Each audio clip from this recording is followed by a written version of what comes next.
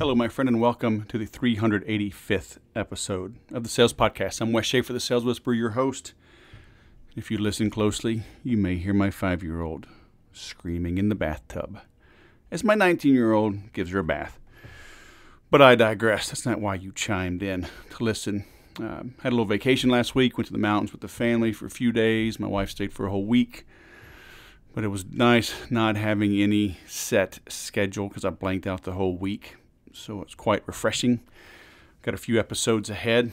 Today I had two great guests, but you won't hear from them for almost 2 months. But got into artificial intelligence, how to use that not only like as a robot, like a spider, doing magical things behind the scenes, but actually helping humans that work for you, even on a contract basis, provide better real-time support on the phone and in chat. So some cool things there. Had a guy on from here in Southern California that is using, he calls it small data instead of big data. He's basically kind of like a list broker, but he helps you get accurate information because we talked about what is working today in business. Is cold calling working? Is direct mail working? Is email working? And we've seen this trend. I've had multiple guests on recently that you've heard us talk about. Direct mail does still work. Cold calling does still work.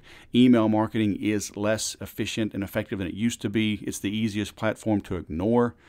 So just constantly I'm seeing reaffirmation, confirmation of that, which is why I've always said you've got to provide multimedia, multi-step marketing to reach decision makers, right? To reach the ideal people that you need to close to grow your business.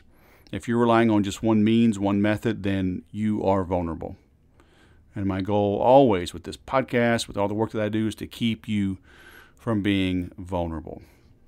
And actually, the guy that I had on, we were talking after we turned off the recording, but how to get great people, how to get great salespeople.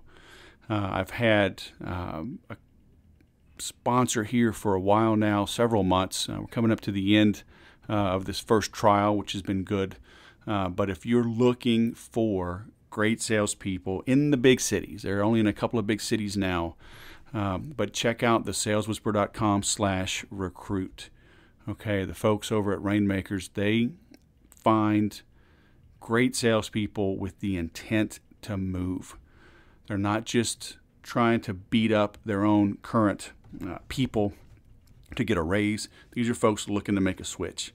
And because they have this proprietary system of bringing in the candidates in waves, right, every 2 weeks, you as the hiring company have to act quickly, but so do the candidates. So it's a win-win. If you're a candidate, it's free to use. If you are a company looking to hire, it is not free to use, but you will save money, and more importantly, you will save time. It costs over $2,000 a day when you have a salesperson not in the seat. And that's based on a $750,000 a year sales quota. And in those big cities, that ain't nothing. So check it out, thesaleswhisper.com/recruit, if you're looking to hire great salespeople. If you are a great salesperson and you want to get greater, you want to sharpen the edge, you want to stay sharp, you want to pick my brain just to make sure you're on the right track, check out 30daysalesgrowth.com. Come join right now. It's still a one-time payment, and you'll have lifetime access to the content and the group. Otherwise, pretty soon it's going to turn to a subscription model. But you can join now as I'm porting over all the content. Join. Get the on-demand content, ask your questions in the group, and I will answer them. Okay? 30daysalesgrowth.com. Help you sell mo better. Now we're going to jump into why you should be podcasting with Michael Greenberg. Michael Greenberg, running callforcontent.com, the podcasting agency all the way from Denver, Colorado. Welcome to the Sales Podcast, man. How the heck are you? Doing great. How about yourself, Wes? I'm good. So, man, where were you when I got started umpteen years ago, huh? Are you really doing companies this? go to college. Are you producing, monetizing, growth and advertising for people wanting to get into the podcast realm? I am indeed. We started out of B2B content marketing, actually, and then about 9 months ago, moved to saw the success we had with podcasts there, started working on our first case study, launched white label podcasting for agency partners, and then said, man, this podcast thing is working. Let's go all in. All right. So hold on. You're talking about you were doing content for B2B. Can you elaborate on that? Because believe it or not everybody may know what that means. Yeah, I mean, my hope is that just about nobody knows what it means because when I went into audit marketing teams, it certainly seems like they don't. No offense to the marketers who might be listening, but the sales guys get authority. And that's where we started. Is B2B content marketing is about lead generation and positioning your organization for success in the market. And that means creating content that supports the sales process. Because in B2B, when you're selling a $15,000 service package or you're selling a $200,000 enterprise software package, it's about relationships. And there are touch points involved.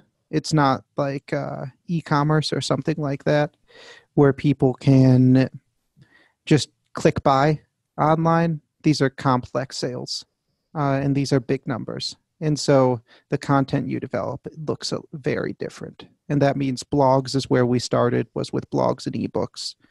And then we realized it's so much easier if you just start with an interview of the subject matter expert or get the customer to host a show themselves, even better, and create content from that. And so that's how we got into podcasting. All right. So does all that still work? And you're just recommending podcasting as another leg on the stool? Are you putting all of your focus now behind podcasting instead, or are you just starting there? So we start there. Okay. We do what's called podcast first now. So we'll create a podcast and then we'll use the content from that podcast. We'll transcribe it and use it to create the blogs and the ebooks and everything that comes afterwards. So you'll take a client. I always pick on a chiropractor because that's a friend of mine is a client who is a chiropractor, but it's also I think if it works for them, it can work for anybody because people are like, oh, my business is different. It's like, well, here's a guy limited a little bit by healthcare regulations and whatever and blah, blah, blah.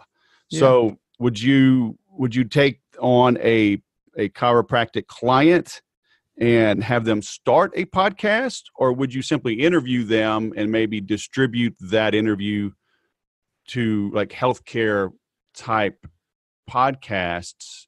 You see where I'm going? I'm just trying to understand the process because that chiropractor may or may not want to start a podcast. Yeah. And the chiropractor having a local business like that might not benefit in the same way from some of the things that we do with podcasting. Okay. I should specify a local business with a fairly low value per customer in comparison to, say, an accounting firm. Okay. And so to stick with the chiropractor, we'd likely place them on a few shows to get some information from them. Okay. And then we'd take a look alongside that and see, okay, is this chiropractor, is the target market for this chiropractor listening to podcasts? Okay. And from that, we'd then either see, yes, they are. Okay, we're developing a show for them to actually listen to, and we're going to promote that to that audience. Or, no, they aren't. Okay, we're developing a show for SEO. We're developing a show that's going to be focused on traffic generation and content generation for their business, but we're not going to assume that the show is part of the actual plan to gain customers. Does that make sense? Okay. The idea being that when we start with the show, when we start with that audio content, it's cheaper for us to produce all the written content down the line. Okay.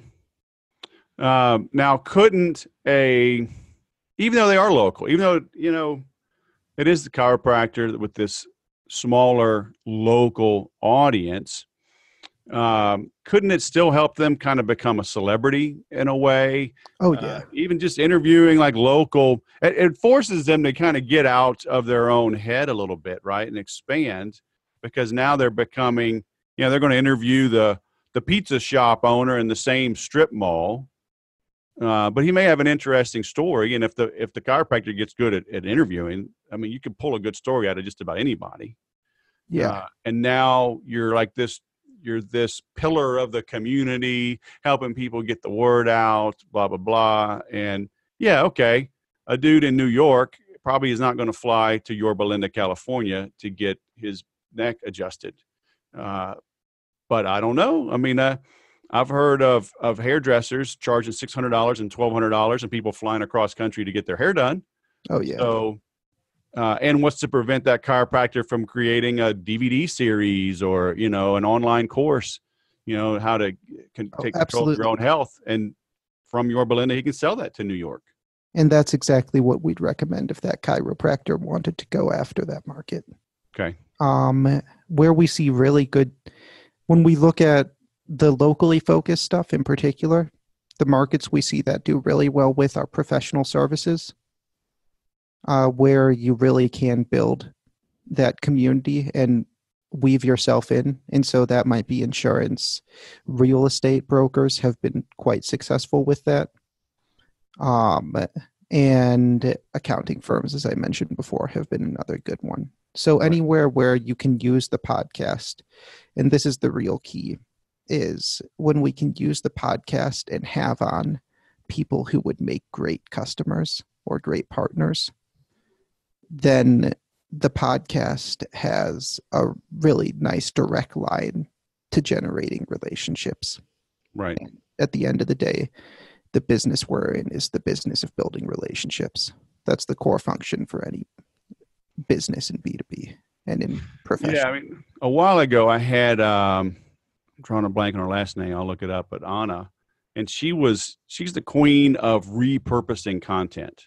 And it sounds like that's what you're doing. You're starting with the podcast, right? So you've got the audio, and then you can get it transcribed. So you've got a blog post, an article, and if you do video like this, even like with Zoom, you could, you'll have a video that you can reproduce, pull snippets out, sizzle reels, and whatever, right? Yeah, and that repurposing really is the name of the game. Yeah. That's why we like audio to start with, is because once you factor in a whole content plan, if you start with audio, it's one of the best formats for repurposing and the lowest cost to produce for repurposing that we found. Do you use the video as well? It depends if we have video. Okay. My big issue with video is that it gets costly to edit. And well, how much editing and like polishing do you really need? I mean, do you recommend, and maybe it depends on the industry. You know, I do a lot of videos with my iPhone sitting in that leather chair right back there. Yeah, it comes down to industry and preference. You Okay. know, I have some clients who only want to shoot video once a month. They want to go in, have a professional videographer, run some studio space and set up that whole thing because they're not going to do it without hair and makeup. But I've got others, if somebody is willing to shoot from their phone, if they'll do the quick videos, that works well. And what we do is we create the audiograms now, the little snippets from podcast interviews, and use either a static image or some stock video, combine that with the quote. And so then we create video even if we have none to begin with. Gotcha.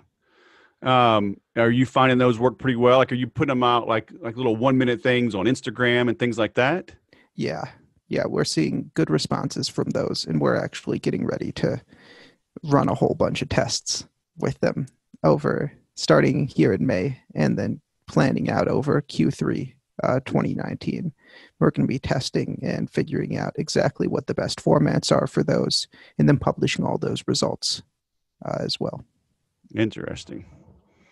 So you don't think the podcast market is topped out yet? No. I think people are doing things all the time and they want content to listen to when they do it. Right. If you look at, I like to look to the Chinese market to see an example of a more developed podcast market. Really? Yeah, they're Wha- they're several times the size of our podcast market. Oh, Primarily self-help and like personal development shows, and gotcha. they're almost exclusively funded by subscriptions. Ah, So we see podcasting in large part as part of something to help you sell more courses, sell more info products, build and really develop a deep conversation with your audience. And so long as people are building audiences, podcasts are going to be part of it from now on. And when I say podcast, I'm really expanding out to all the different kinds of streaming audio and long form video options that fall in that category.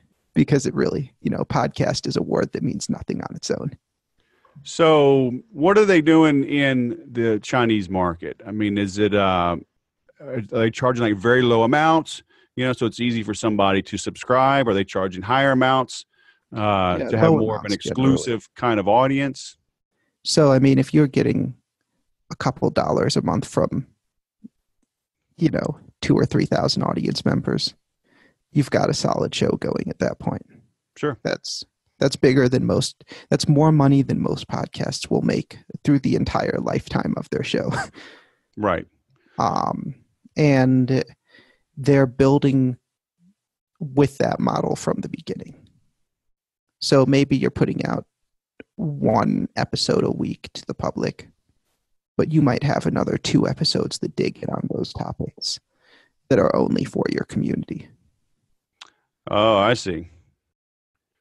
So you're doing 3 a week, let's say, and on the one that's live, that's kind of the teaser or the feeder into. And we get into more detail. If you want to know even more, become a subscriber and get access to this premium content that only our members get. That sort of thing. Exactly. And we've started to see audio courses come back along with that sort of stuff. So you may remember, the Jim Rohn and Tony Robbins CDs from back in the day. Yeah.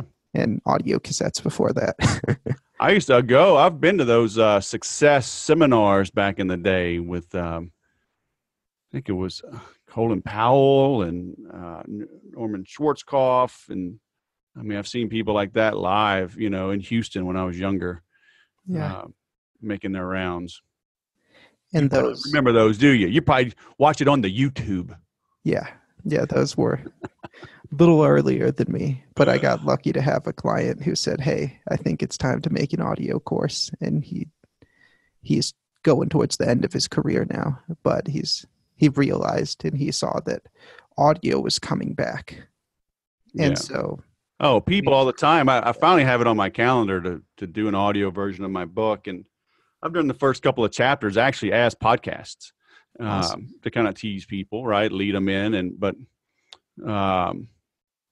yeah, I'm going to make the audio because people tell me, and I notice like my own consuming. I listen to a lot of podcasts. I listen to audiobooks. I love written books. I mean, I can take notes in the margins, and I dig deep when I get into something. But I mean, audio is here to stay, and it's only growing. Exactly, and that's really what we're planning on. Yeah, because I mean, people talk about the growth of podcasts, and sometimes people are like, well, it is so big and popular. I'm too late. I'm too late to the game. Never. But it's not late at all, is it? No, it's really the game's just getting started. Could someone like me with a show this old turn around and start selling subscriptions? I don't know. We haven't really made that move with an existing show. Normally, with existing properties, we'd like to do audience research first. So go in, talk with audience members, see what they're interested in seeing more of from the show, see what kind of content they like from the show, and then how we can productize that and sell that back to them. How do you find the audience members? Because that's what's always kind of bugged me with podcasting, right? Is some people will subscribe, but I mean, we don't get kind of like selling through Amazon, right? It's like, oh, woohoo, I made a bunch of sales, but it's like, I don't know who bought it because Amazon keeps all the info. Yeah. So we do a couple of things. One, we're really big on having websites and email lists associated with shows because that gives us much better detail into who's listening. Well, for sure. But I mean, you still have RSS feeds, right? And things from your host. Like I use Libsyn. If somebody's just subscribing through Stitcher or whatever, you don't have their contact info. Right. And so what we do is we're going to use call to actions embedded in the show to try to push people over to those secondary options. Yeah. And we're going to try to grab somebody through a social pixel or through another social media post we put out. The hardest people to reach are the person who gets recommended the show by a friend. And then they never hit your website. They never hit anything. They just subscribe through an app and start downloading. Right. And we're lucky now that attribution is starting to come online for podcasts. We're getting some of that retargeting information now. We're getting better demographic info. But to actually get in front of, to speak to those audience members, there's a lot of work involved. We still got to have a way to find them. Yeah, I've tested different things, and they work. Like I'll offer, in the past, I'd offer my free or a PDF copy of my sales training flashcards. You know, I mean, I sell the physical copy for $20. And if people leave me a 5-star review, send me a screenshot, you know, I'll mail them a PDF of that. So I've done different things to capture the names of folks. Yeah. You know, so I know who is listening. But yeah, sometimes it's hard. I mean, I know some of these guys, man, they'll make like a transcription. They'll do all major work for each individual episode to give unique content. And man, I don't know if I want to work that hard. Yeah, we try to keep all that pretty standardized. That's why we're so big on repurposing, is if we know we're creating a show where we create the podcast, and then that's going to get some light show notes, and then 2 weeks later it's going to be posted as a blog post, and that podcast is going to get rolled up at the end of 3 months with the other 5 best performing shows into an ebook, and we know all that from the start. It's a lot easier to plan everything out and know how it all falls together, and it saves quite a bit of time and money. So you take the transcription and turn it into an ebook. Yeah. Well, I mean, normally we'll end up taking the transcription, turning it into a blog first, or an extended show notes format, and then use those to take the highest performing ones and create an ebook. Yeah, actually, I've been thinking about that, doing that right now. Like as I approach my 400th episode, it'll be, this year I'll hit 400. Like, well, let me pull it up. Let's take a look, shall we? Yeah, let's do it. When is that coming up? So August will be 388. So August, September, October, probably by Thanksgiving, I'll hit 400. And although like right now I'm at a pretty hectic pace that I am going to slow down. Right now I'm doing I throttled it back to one every 4 days. I need to get kind of back to one a week, but we've just been busy lately. So let's say 2019, I hit 400, and I've been thinking about getting, consolidating just the high points and putting it. Even if I just did one episode per page, right, that's a 400-page book, and people probably don't want a 400-page book. But if there's pictures and bite-sized nuggets, takeaways from each one, you can get through it quickly. I'm actually doing a full-on book instead of just an ebook. What do you think about that idea? I love it. That's when you say you've got 400 episodes, my first question is, have you published a book around this yet? Right. Because if you pick don't shame the guest, okay, man. It's not a good thing, man. Don't be making me if I cry on my own interview, I may not publish this one. Oh, well, if you cry on your own interview, that'll make for great content. All right, hold on, man. Hold on. Yeah, I got to do something with it. I know. Anywhere from 15 to 30 episodes is what you'd want to pick out of that batch. and then really narrow down, pick out your best episodes, the best couple dozen, and use those to create the book from. Yeah. Now, fortunately, I didn't transcribe all of them back in the day, but I guess I could always just take the audio and hand it over. Or there's tools like Zoom now transcribes this automatically, and it's pretty good. I mean, it needs to be cleaned up, but it's, considering it's part of the service at no extra charge, I mean, that's a great value. Yeah, and we use Otter, which syncs with Zoom. So every time we do a cloud recording on Zoom, it pushes straight to Otter, or we just upload to Otter afterwards. That's Otter like the animal? Yeah, .ai is the website. Oh, cool. It's like $70 or $80 a year for unlimited transcription. Nice. And how do they charge? Annual. Oh, no kidding? Yeah, I think it's $80 a year for up to 100 hours a month. Yeah, here we go. So $833 per user per month billed annually. And that gives you, 6,000 minutes per month? Yeah. That's legit. You can get it free for 600 minutes a month? Yeah.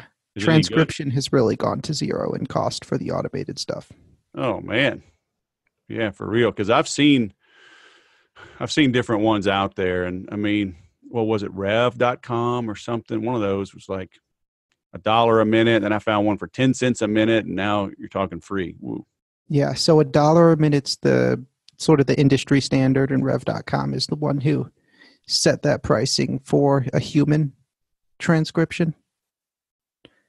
So at $1 a minute, I expect it to be 99 or 100% accurate.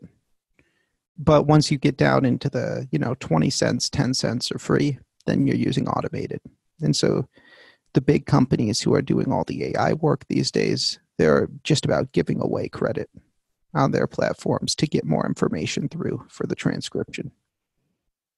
Oh, I see. So it's building up the algorithm, basically. Exactly. Yeah, that's smart. Yeah. So down the road, they'll probably be charging. I mean, I'd imagine it'll remain zero. As the cost of computing power goes up, the cost for them to actually transcribe goes down. Right. Or sorry, I said that wrong, but I think the message got across. I know what you mean. Yeah. No, that was right. Yeah. Man, I'm going to check that out. Yeah, if it syncs with Zoom, that's awesome. Now, do you just use them, or do you kind of compare Zoom versus them? Or that might be redundant, huh? And be more of a pain in the butt. Yeah, we just use them. I know that somebody's going to be listening to the episode on our team, probably at 1.5 or 2 times speed. Right. But at the end of the day, I know that anything that goes out the door is going to have the right words in it. And so as long as we've got a pretty accurate, searchable version of the transcript, it makes things much easier for us when we want to go back and pull quotes later. And do you take all of the content? So do you take that transcription and make it content on the blog post itself?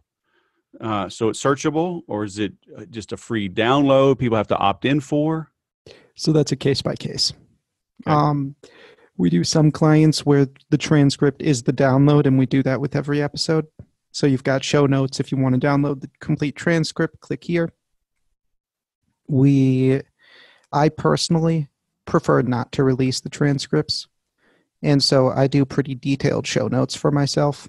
And that's what we post with our company podcasts. Why do you not want to release it? So I like to save them because we're going to reuse parts of them later. Okay. And so that's really a personal preference thing. Just to create more exclusivity kind of feel? Yeah. And my personal belief is that Google is transcribing every piece of audio on your sites, regardless of whether or not you ask them to, and that they know what's in those.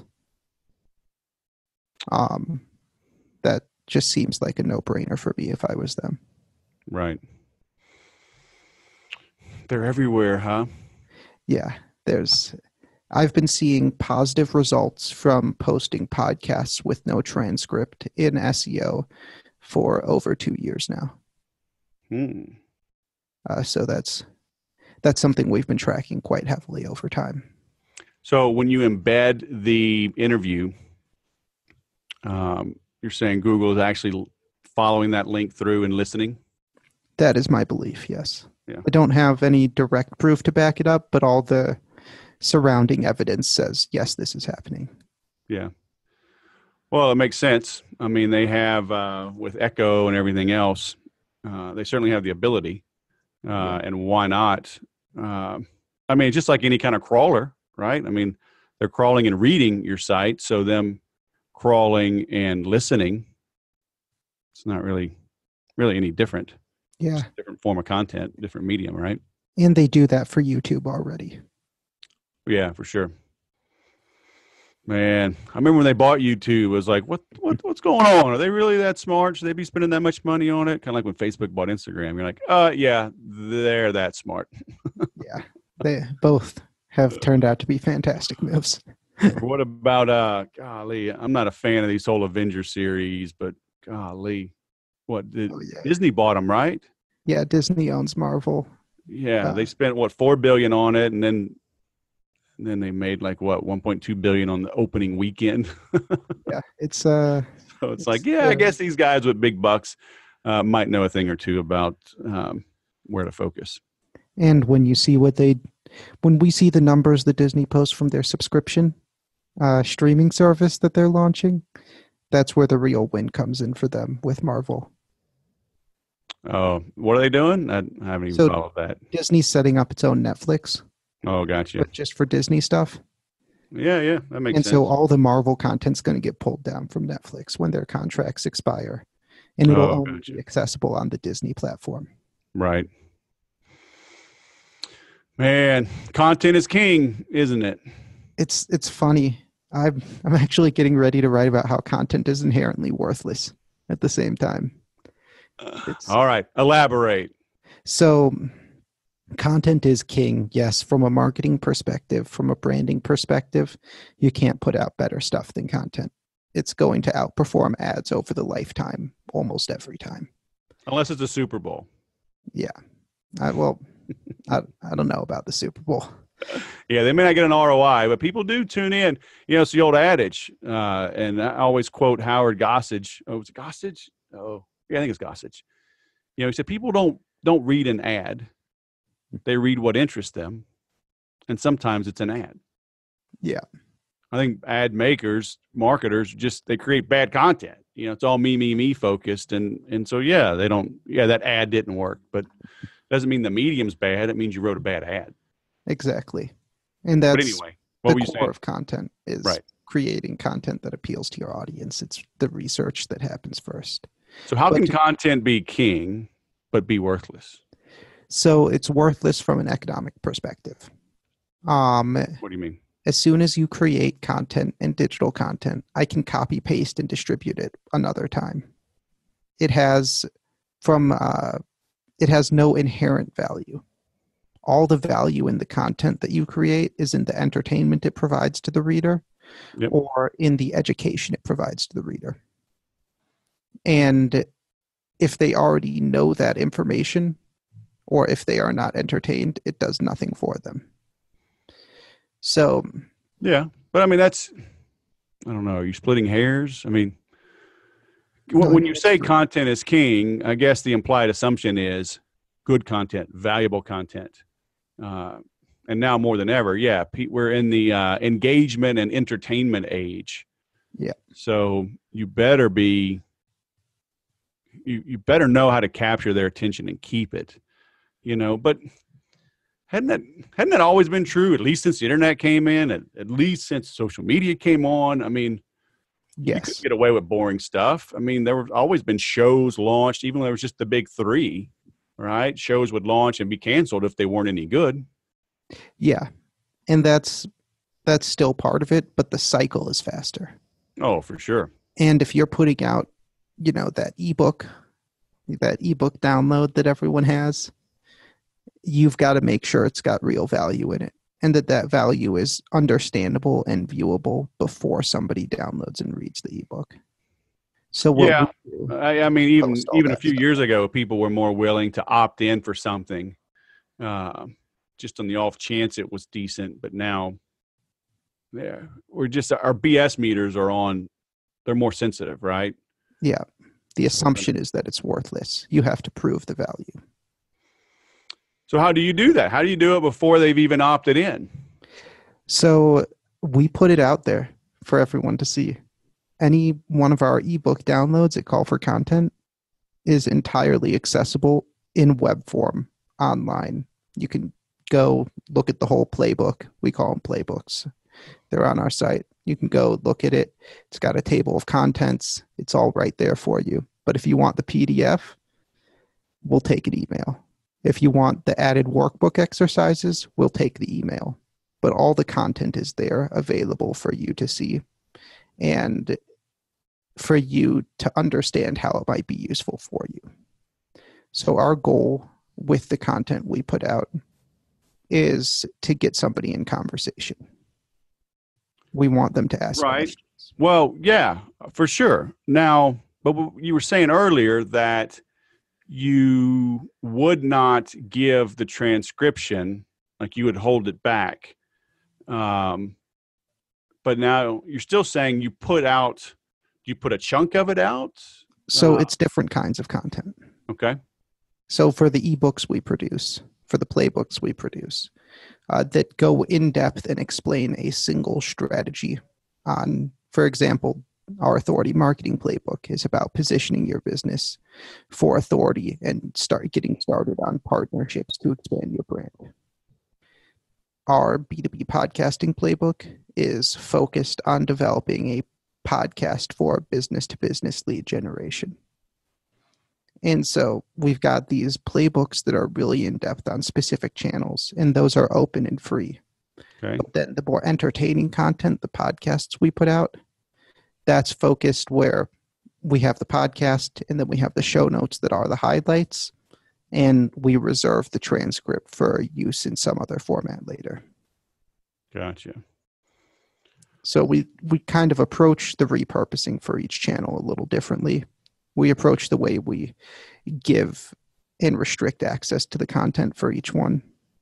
And the reasoning we do that is because we're looking at where is the value in this chain, because we assume that all the content has no value until something happens, until we have some indication that the person is finding value in the content, and then we can navigate and recommend and get them deeper in and capture them with content that has real value to them. Because as I'm sure you've noticed, that statement, content is inherently worthless, that's as much buzz as content is king.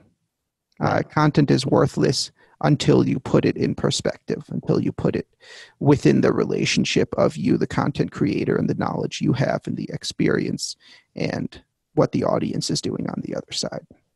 So once we put it in the frame of the relationship, we can find the value again. Right. I like the way you think. It may be time to experiment with charging for the podcast. I know there's one guy that I follow. He turned his podcast off. He brought it all in-house. He kind of followed that model. And it was, I kind of miss him. But, I think it's working for him. Yeah. So it's the magic numbers we see are around 2,000 for business audiences and 10,000 for broader audiences on podcasts. What do you mean? You need 2,000 subscribers or downloads or what? Yeah, I look at audience totals. Okay. So we take all the different analytics and metrics that we're getting everywhere, and I've got some tools that I've built internally to help us get a better idea of what the actual regular audience is for a show. Okay. And so then we use that number rather than downloads per month or anything like that. But you can do a rough comparison between the two. But so you're looking for, like in B2B, what, like 2,000 regular listeners? Yeah. If it's a show that's not been monetized, if it's a show that has no services attached, that has no revenue opportunities attached, then we're looking for about that 2,000 regular listeners number to go in and develop either products to monetize, services to monetize with, or to look at sponsorship. Right. Okay. That's cool. So 2,000 for B2B and 10,000 for B2C. Yeah. Okay. Good. Interesting metrics. Thanks. All right, man. Well, where do we send people to learn more? What do you want them to do, huh? Go to callforcontent.com and let's chat. I've got on the website, it's callforcontent.com. Okay. That's call for content. You can, if you go to that homepage in the bottom right corner, there'll be a little chat widget that pops up and says, would you like to book office hours? And if you'd like to talk with me, if you want to chat podcasts, talk content, those office hours are exactly like the office hours at university or anywhere else. They're free. They're open to my audience, and they're there for me just to talk with people, learn more about what you're trying to do, and make sure that we're still creating the content you want. Because the people who work with us, they come to us wanting to work with us. And everyone else, I just want to make sure you put out good content because I don't want to see all that bad shit. There is a little bit of bad stuff out there. I would tend to agree. And these office hours, is it a group call? Is it one-on-one? What is it? It's one-on-one. Wow. Normally, I've got a couple slots open each week. We've got time every day, but my schedule books up. Right. I think we've still got some open for the next couple weeks, right. Since the summer's a little slower for us. Okay. But yes, they're free. They're open. They're one-on-one. It's 30 minutes, me and you. And if you just want to talk about bread baking, I'm happy to do that as well. You're a weird man. Come on, dude. Thanks. You don't want to talk about bread baking. I got one of my favorite clients now because we were talking about bread baking, and we were both bread bakers. And there's a lot you can learn from bread about how to create a better business and create better content. Oh, yeah? Give me one. Give me one tip to leave our listeners with. Patience. No, get right to it. Tell me now. So you make the best bread by doing what's called a pre-ferment and letting that sit for it. Yeah. So that's a mixture of yeast, wheat, and flour that's made a couple days in advance of creating the actual bread dough. So it gets complex flavors, and that's how you get real professional quality bread. And similarly, you got to make sure you create your pre-ferment for your content. You want to start putting out little snippets of content, interacting with your audience early on before you even consider a dedicated podcast or continuous channels. You gotta know the flavor you're looking for. I guess it could be also the 6 Ps, huh? Prior planning prevents piss poor performance. Ooh, I like that. Yeah, that's exactly what we go for. Begin with the end in mind, all those kind of good things. Yeah. All right. Very nice. Well, Michael Greenberg, all the way from Denver, the baker. Thanks for coming on the Sales Podcast, man. It's been great. Thanks for having me, Wes. Been a lot of fun. All right. Have a great day. You too. My biggest regret about podcasting is not sticking with it when I first started in 2009. And I'm glad I've stuck with it since 2013. It's a great way to get the word out. It's a great way to give you fresh content regularly. It's a great way to get access to great people. I've always said, this is like me getting free consulting from all these people. I've always been able to just pick the people that I want to talk to. And for the most part, I've never been turned down. There's been a few with a little bit of an attitude, and I just haven't followed up with them. But people say hello. They reach back. And podcasting has grown. If you try to get all the same big wigs, there may be a line. Even me publishing these every 4 days, I'm booked out over 2 months. And so, you get some top celebrity or whatever, it's going to maybe a little harder to reach them. So try zigging when everyone else zags. Use this to target the people you want in business. And I'll be making those changes later in this year as I get more strategic about who I go after. I want to slow this down a little bit, get to every 5 days, maybe every 7. Ideally, I'm going to get to doing more book reviews, things that I like books that have piqued my interest and books that have changed my life in sales, and give you, my take, my spin on that, and go after bigger businesses, people that you may not typically hear from, but they're people that I can land as clients as well. So I'm working on that, but again, I'm 2 months into the future already, and that's at 4 days. So it takes a little while to get moving, changing the direction when you've been so entrenched like this. But hey, it's a good problem to have. But you should look into it. Consider reaching out to Michael. If you got any questions, you can join the implementors.com. It's my free Facebook group. You can ask questions there, continue the conversation, and have a true conversation, right? Because right now it's very much one directional. So I'd love to hear from you. Leaving a 5-star review is a big help. Subscribing is a big help. It boosts the numbers. As the numbers go up, I can reach more people. Greater chance of turning those into clients, which helps me put food on the table for that 5-year-old you may or may not have heard screaming in the bathtub. So I appreciate your help. Thanks for tuning in. As always, go sell something.